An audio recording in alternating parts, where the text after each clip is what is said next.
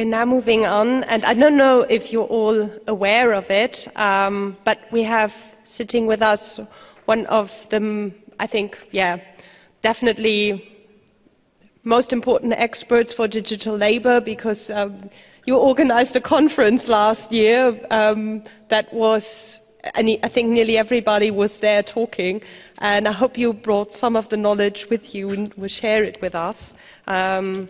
Trebor Scholz is an author and activist. He's an associate professor for culture and media at the New School, New York. Funnily, those two never met before here. It's also one effect of the global culture we live in. Among other books, he has edited Digital Labor, The Internet and Playground as Factory, and his book, 21st Century Work, is forthcoming 2015 with Polity Press. So I should, first of all, I'm really happy to be here. It's such a lovely event, and it feels like Christmas, like all the friends are here, and just really excited. So there were actually two conferences. So in 2009, I started with this Internet as Playground and Factory, and some of the people in the room here were actually there. And then the conferences just happened last November, dealt with digital labor again, this time focused more on paid digital labor. So it's in that context that I'm sort of reporting, I guess, from this last event. Do you want to pull up the website? That would be awesome. The website, I see you have it there from the conference. I'm not connected, but maybe you can do. Okay. Could Technique switch back to his computer? Let's computer. Oh, we just. So the backlash against the unethical labor practices in the collaborative sharing economy have been overplayed. So recently you had reports in the Washington Post, the New York Times, and other media basically railing against online labor brokerages like TaskRabbit, Handy, and Uber because of an utter lack of concern for their workers. At the recent Digital Labor Conference, my colleague Mackenzie Walk, who will speak, I think, right after this, said that what we are entering is not quite capitalism as classically described, but this is something worse. But just for one moment, imagine that the algorithmic heart of any of the citadels of anti-unionism could be cloned and be brought back to life under a different ownership model, with fair working conditions and sorry, I got lost my track here a little bit. With fair working conditions as a humane alternative to the free market model. Take, for example, Uber's app with all its geolocation and ride ordering capabilities. Why do its owners and investors have to be the main benefactors of such platform-based labor brokerages? Developers, in collaboration with local worker-owned cooperatives, could design such a self-contained program for mobile phones. Despite this meteoric rise, we see backing of some hundreds of millions of dollars and an estimated value of billions of dollars, as well as massive international reach. There is nothing inevitable to Uber's long-term success. There is no magic when it comes to developing such a piece of software. It's not rocket science. Of course, technology is only one part of the equation, and instead of letting techno-determinism run its course, I would rather point to the long history of worker-owned cooperatives with E.P. Thompson and Robert Owen. Just forget about all the trending lifestyles. The giant automaton could get a new set of operators soon. There isn't just one inevitable future of work.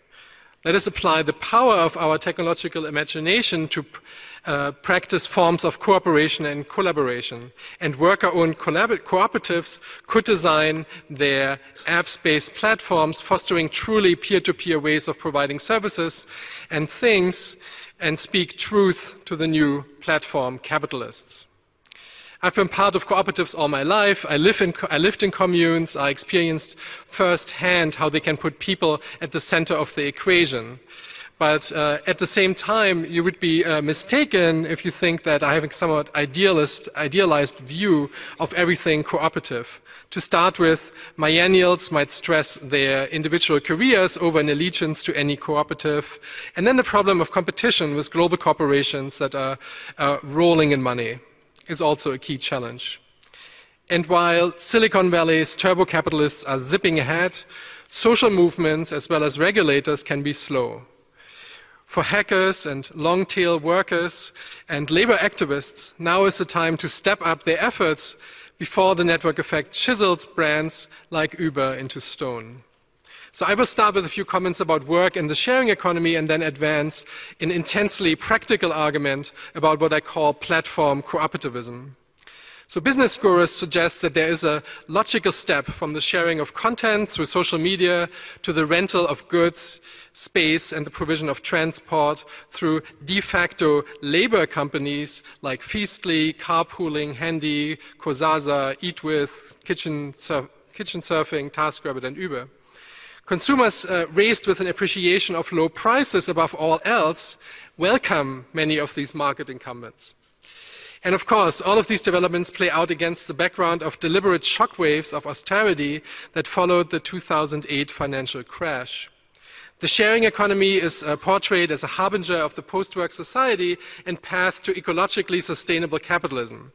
Google will conquer death itself, and this new disruptive economy will rid us of Jurassic forms of labor, which might well include what David Graeber refers to as bullshit jobs.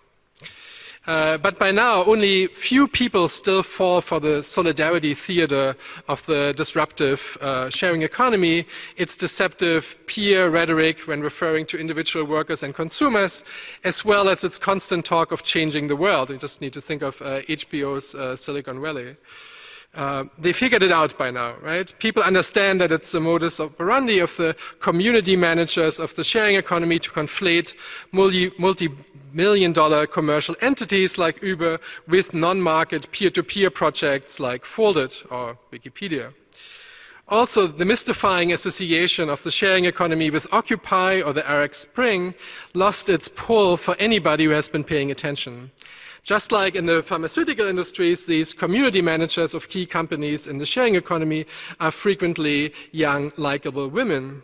Let's say you come across the fact that TaskRabbit and Topcoder explicitly bar their workers from contacting each other. Then you might strongly feel that that is completely unacceptable, but while such practice may seem disagreeable, critics often hesitate to confront the before-mentioned raps of such abuses, about such abuses. If you are taking a closer look at the templates of 21st century work that are currently put in place, you will notice a trajectory of workers taking on gigs, many gigs at once. So Sasha Lobo and Martin Kenny recently introduced the term platform capitalism, which I would define in reference to subcontracting and rental economies with big payouts going to a small group of people. Occupations that can't be offshored, like pet walkers or home cleaners, are now subsumed under platform capitalism. And even if you hesitate to categorize emerging unregulated platforms like Handy as innovative, it's hard to deny that baby boomers are losing sectors of the economy like transportation, food, and various other services to millennials who fiercely rush to control demand, supply, and profit by adding a thick icing of business onto apps based in user interaction. Companies like Uber and Airbnb are enjoying their Andy Warhol moment, their $15 billion of fame, in the absence of any physical infrastructure of their own. So they didn't build that, right? They are running on your car, your apartment, your labor, and importantly, your time. They are logistics companies where all participants pay up the middleman. It's a financialization of the everyday 3.0. According to NYU business professor Arun Sundararajan, personal and professional services are now blended, creating a continuum of commercial activity, while at the same time raising serious issues about labor protections against discrimination, for example. Nothing remains outside of labor today. The narrative of the sharing economy is just so huggable, right? Neighbors can sell the fruit from the trees in their gardens. You can rent an apartment in Rome or a tree house or yurt in a redwood forest. In Berkeley, you can pay your neighbor to cook up a wholesome meal, and now you can even listen to your own Spotify account in an Uber taxi. It's just all so convenient. The sharing economy is presented as the ultimate anti-Turkle, right? Sherry Turkle, author of Alone Together, claims that technology leads to social de-skilling. But here comes the sharing economy positioning itself with the claim that it leads people out of social isolation. Just think of the old lady renting out her room on Airbnb, right? So people come for the consumption and stay for the solidarity. Stay for the sociality. If you agree to drive your car for Uber, much of the time, the company will co-finance the purchase of a new car so that you can afford that Lexus after all. But much in contrast to that, one of the slogans of the sharing economy is access, not possession. Allegedly, millennials don't have an interest in worldly possessions, they just want access to stuff when they need it. So Zipcar plays into that model of thinking. It's all about the just-in-time delivery of things. You could think of it as a streaming service, right? You don't own the file, you merely stream it. You are paying for what you are using now, and the next time you want it, you are paying for it again. We are streaming our own lives. The sharing economy is said to bring an end to markets for lemons. No longer will we have to buy used cars that later turn out to be poorly serviced. This is the end of the road for the shady cars salesman, the incompetent plumber or wanting electrician. Now, real-life profiles on LinkedIn and Facebook connected to these emerging platforms introduce novel checks and balances. And that is at least how the argumentation in favor of these reputation systems and against governmental regulation runs its course. Sun Rabajan is suggesting that these reputation systems are largely capable of self-regulating this market, much in contradiction to arguments by Canadian technologist and blogger Tom Slee, who argues that these systems don't deliver inadequate measurement for reputation. Who, after all, needs the government if reputation systems can isolate the bad Airbnb host or abusive Uber driver? On the other hand, however, it's important to remind ourselves that governmental regulation still matters when it comes to securing wage floors for workers and preventing monopolies. There's no question about it. Legacy taxi companies have seen better days. Right? Ride-ordering apps are making transportation easier and also a bit more accountable, as passengers can give dreadful drivers devastating reviews. Some taxi drivers report that they appreciate not having to commit to one company like Uber full-time. They enjoy the flexible hours that they can now get with legacy taxi company, that they had to, they have flexible hours with Uber. Now they can drive in the morning or afternoon, whereas in the old days with the yellow cab system or with the Funk taxi system here, you had to actually commit to shifts, or at least with the yellow cab system. You had to. They enjoy these flexible hours. Ecological concerns about single driver occupancy are also real when thinking about these labor companies. It's a no-brainer. The medallion system could use an update, and at far over 800,000 for a single medallion in New York City, the system is completely impenetrable for taxi associations trying to build a small fleet of their own. The medallion cartel prevents such worker-owned organizations from taking hold. With innovative ride rental software, organizing the taxi business is slightly more conducive for the various types of worker cooperatives. Entities like Uber, Ola, Quick Cabs, Taxi for Sure, and Lyft are quite vulnerable because their technologies can be duplicated. But of course, when you see how regulation is steered by costly PR campaigns in big city, when you see how ever-increasing brand awareness tilts the network effect in favor of Uber and Airbnb, when you notice the co-financing for new cars offered for Uber drivers, and when you understand that insurance for passengers is costing an arm and a leg, then you remind yourself of the old saying, money talks. So think outside the box. Instead of counting down to next month's apocalypse, let's make the idea of worker-owned cooperatives using ride-ordering apps more plausible. Cooperatives are facing copious amounts of challenges on the level of competition from dominant players like Uber in terms of public awareness, allocation of work, as well as wage levels.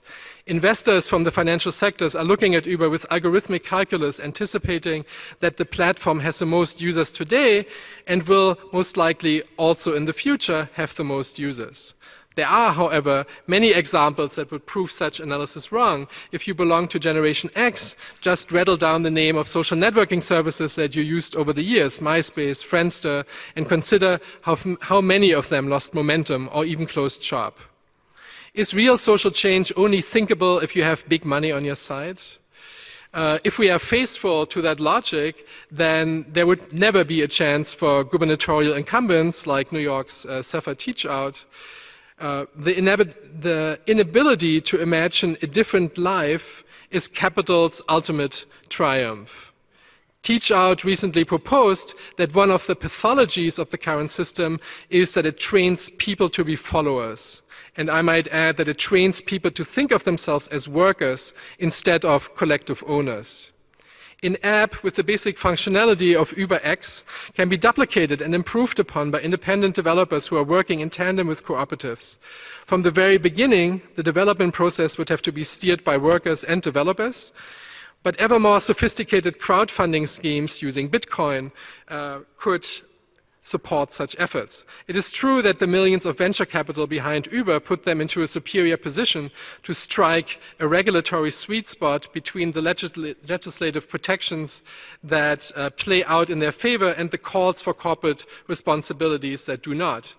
Uber can influence regulation on a city level and might even be able to sway national labor laws.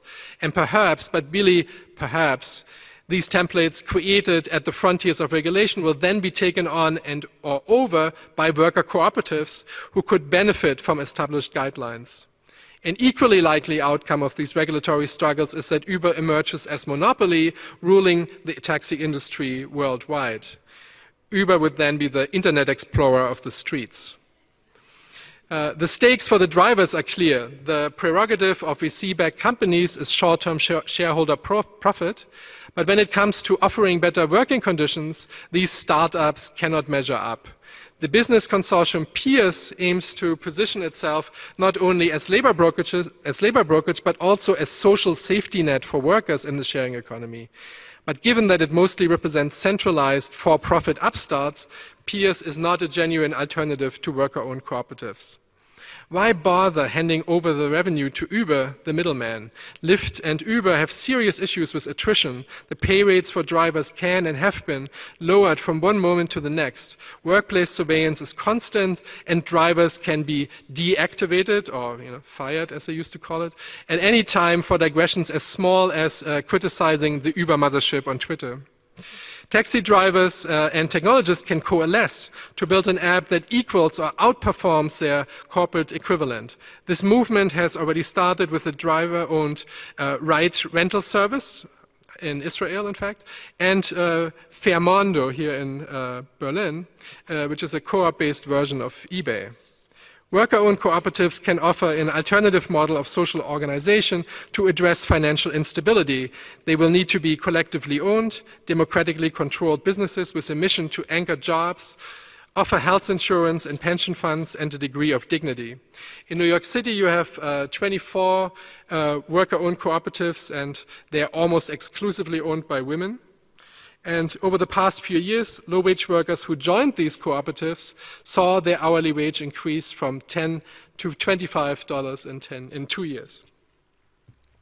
Such models have been propagated for a long time by the likes of Yochai Benkler and Michael Bunz. For Bunz, a peer-to-peer economy talks about free participation of equal partners engaged in the production of common resources.